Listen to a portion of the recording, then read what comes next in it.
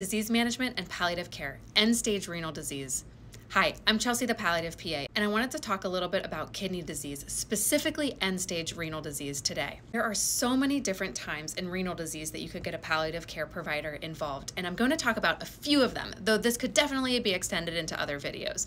So specifically, one of those times is when we're talking about the verge of going on dialysis. Should we go on dialysis or should we not go on dialysis? And this is a conversation that I feel like typically is started, you need dialysis.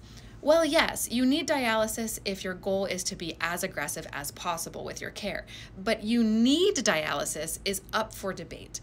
Okay, so if you really say, I don't think I would ever want dialysis, but my doctor's telling me I need it, what is the other option? So that's where palliative care really can come in, and we can talk through this with you. We can talk about what the other options might look like, and we want you to have options potentially.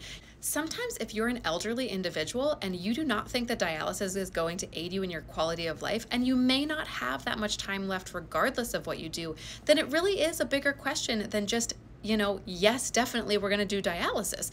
The answer doesn't have to be yes all of the time. Now, if you're a young person and the question is yes or no dialysis and potentially yes dialysis until I get a transplant, then it's probably not really the time that palliative is going to be very helpful.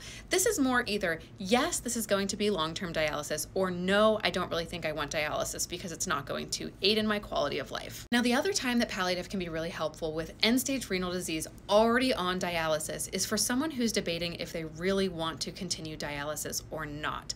This is a very important conversation because if someone is really either deciding that they don't want to have dialysis anymore or they're questioning if they don't want dialysis anymore, it's important to sit down and have a realistic conversation about what that means and what that looks like.